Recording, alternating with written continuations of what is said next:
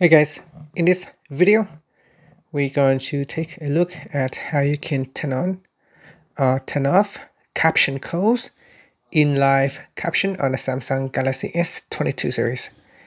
First, tap on the home button to go back to the home screen. From the home screen, swipe down at the top and tap on the settings icon.